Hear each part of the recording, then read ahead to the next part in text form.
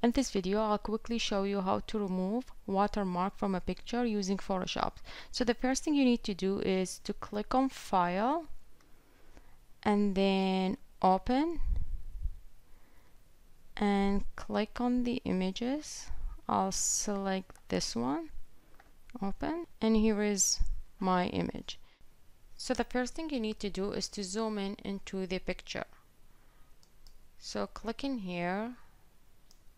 Now once you have zoomed in, you go to the logo here, click on this one, quick selection tool, right click and select magic wand tool. Once you selected that, go to the logo and then click one by one.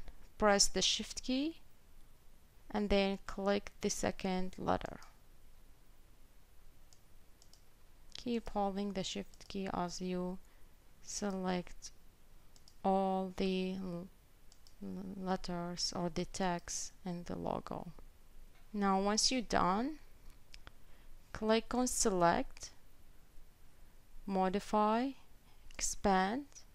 Make sure it says Expand by 1.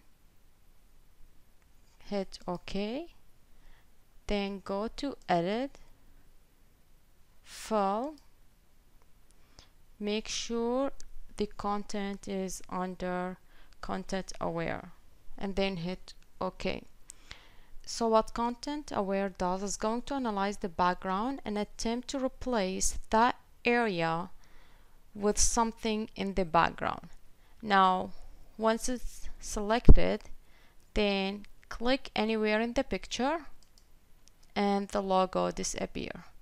There you go. That's how you remove a watermark from a picture. In part 2, I will show you how to remove a complex watermark from a picture.